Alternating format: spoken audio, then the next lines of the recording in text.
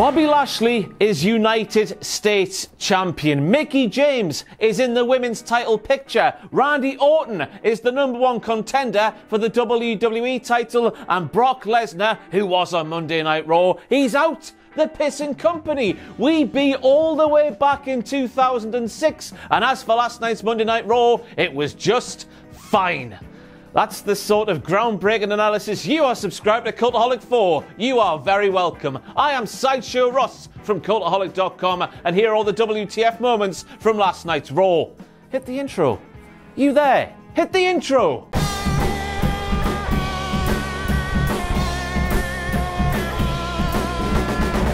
WTF! WTF!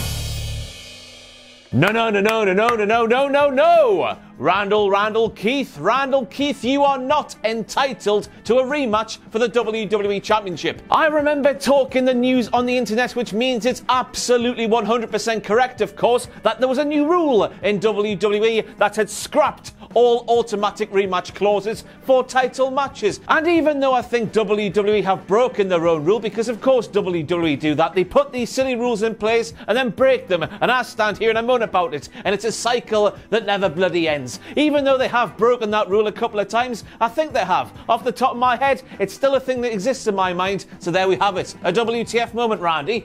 You've got to earn your opportunities these days, Randy, you evil, evil snack. And this bollocks here, it does not suit Randy Orton whatsoever, does it? It doesn't, does it? Are we supposed to believe that this psychotic legend killer called Randall Keith, he took time out of his legend killing days to do some crappy Photoshop, and he found that crappy Photoshop funny? I don't think so. That shoe doesn't fit. And that shoe doesn't fit because snakes don't even have feet. So they don't need shoes. So then we have some direct quotes from our boy here at Cultaholic, Keith Lee himself, when he's saying, Randy Orton, you are doing your best to forget about what happened last night at Payback. Doing your best to forget about the fact I beat you. So Keith Lee, as we just heard there, kicked off last night's Raw by saying to Randy Orton, hey Randy, you're trying to forget about Keith. Hit the bloody music, editor man. Don't you forget about Keith. It's coming true. The prophecy is coming true. And by the way, WWE, my offer still stands to you right now. I stand here in front of you speaking on behalf of Cultaholic Ventures Limited. If you want to use that nonsense there as Keith Lee's entrance theme, you have my permission. Just throw a couple of WrestleMania front seat tickets my way for the trouble. You're welcome. Maybe. They never will they? But you know, why not? So this was the match I have been waiting a few short weeks for, because after a few weeks of dominating in the Raw Underground thingy, Dolph Ziggler was back on Monday Night Raw doing the professional wrestling inside the professional wrestling ring. And that's the issue, and therefore the WTF moment. Dolph Ziggler was back doing the professional wrestling. Dolph Ziggler has proven beyond any shadow of any doubt inside Raw Underground he is Brock Lesnar on steroids. In fact, nobody's seen or heard from Brock Lesnar for quite some time. Forget about this made-up fake news that he's out of contract with WWE and he's a free agent. I reckon Dolph Ziggler has eaten Brock Lesnar and absorbed all of Brock Lesnar's fighting MMA prowess and powers. Yes, Ziggler was ripping off heads left and right inside Raw Underground, then he comes back to Monday Night Raw inside the squared circle of the professional wrestling ring, and he goes back to professional wrestling, something, judging by his win-loss record over the past 5 or 6 years, he isn't very good at anymore. He loses all the time.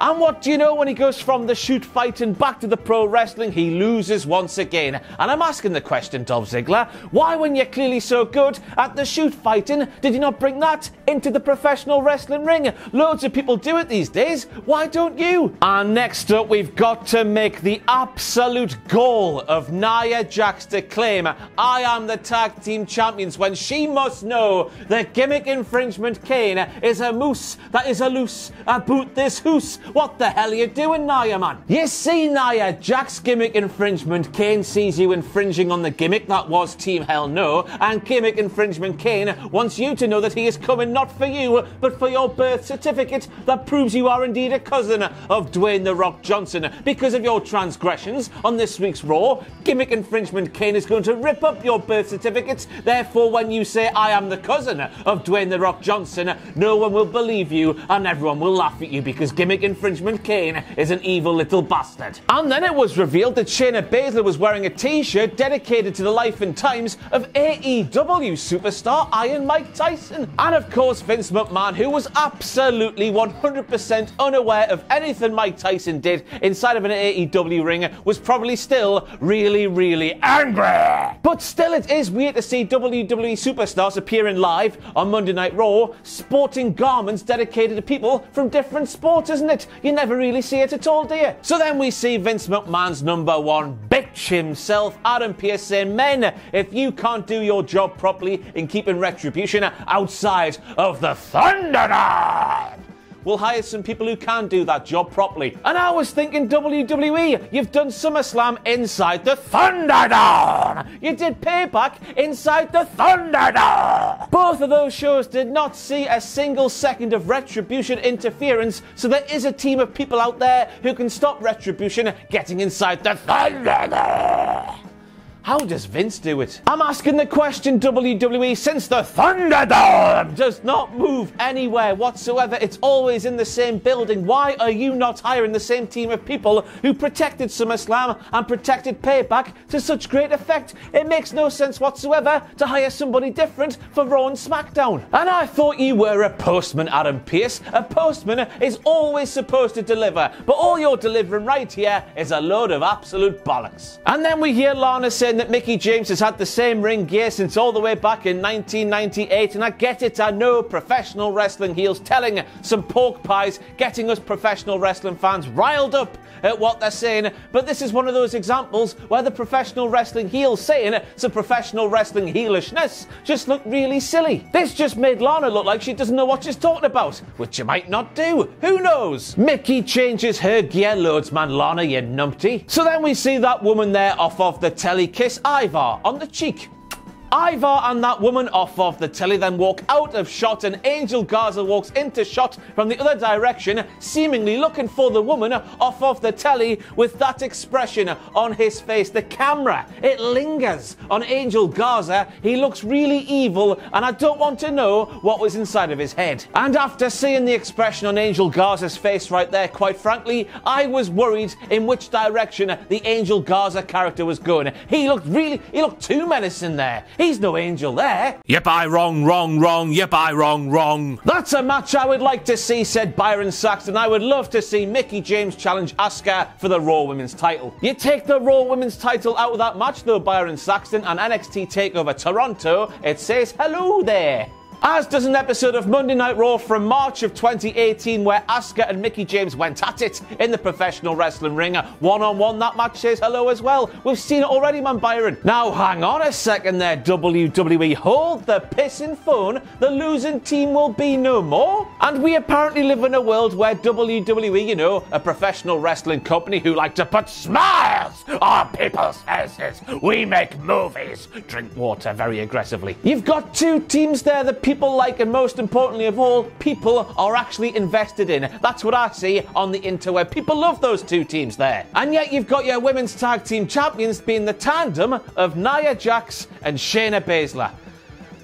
And yet it's the teams that people like and are invested in that must have a match where there's a stipulation where the loser must split up. What a load of absolute bollocks. A Randy Orton golden shower, you love to see it. Dear viewer, ask me about something I did not expect to see when I flicked on this week's Monday Night Raw, and I will tell you about Titus O'Neil. Yes, bloody Titus World Slide himself, looking like an absolute killer. We've come a hell of a long way from that fateful night in Saudi Arabia. Titus was looking that badass. He was looking like Titus O'Neil from 2015 when he was a primetime player and all that malarkey with the best hot tag in professional wrestling. That's a thing that used to happen. And then we got to the end of that losing team must split up stipulation tag team match, and the bloody IIconics lost. they've split the IIconics up. And you know, it's a crime to begin with, but it is the single worst crime in the history of the world. The WWE have split up the IIconics without actually giving the IIconics a chance to really flourish. If we were sat here having watched the IIconics have a lengthy reign as women's tag team champions, as heels,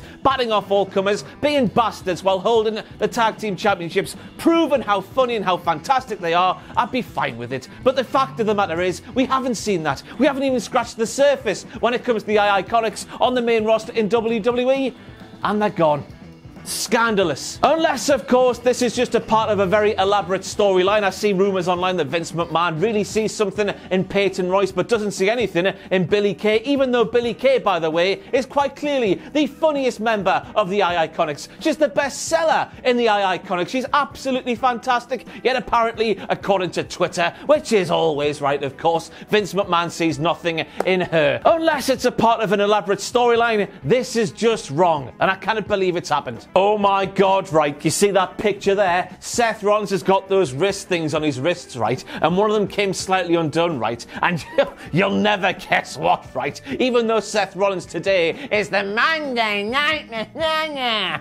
That little wrist thing there, it says burn it down, right? And that's Seth Rollins' old gimmick, and I can't believe it. And I don't know about you at home, but the sound of Samoa Joe, of all people, calling Seth Rollins a megalomaniac, it made me laugh. It made me lol. It made me ruffle. It made me pumicellar. It made me lamau. Samoa Joe. Yes, Samoa Joe, man. And then we get to the WTF moment that saw Titus O'Neil try to scare all of the kids all over the world. Just imagine the next time Titus O'Neil does his next slice of wholesomeness on behalf of WWE in the community, every single child who meets Titus O'Neil is going to be cowering over and absolutely pooping their pants, so they will. If the kids in attendance at one of these events in the future saw this week's Raw Underground and saw some of the things Titus O'Neil was doing, they will be scared. You know what, let's absolutely terrifying scenes from Titus O'Neil that was, of course, until Riddick Moss got in the ring. And we live in a world where Riddick Moss is the hardest man in the world. We talked about it earlier, didn't we? How Dolph Ziggler has eaten Brock Lesnar and absorbed all of Brock Lesnar's shoot-fighting prowess. Well, I reckon that Riddick Moss has somehow got all the prowess from Ziggler and Lesnar and put it in himself. What the hell is going on? Riddick Moss is the hardest man in the world. What's that WWE Raw creative team? We have the 24/7 title being defended as the 24/7 title should, instead of just a throwaway match in the middle of Raw where 24/7 title rules have been suspended. It can't be. I think we're dead. The end is nigh, the end is nigh, time to run away, the end is nigh.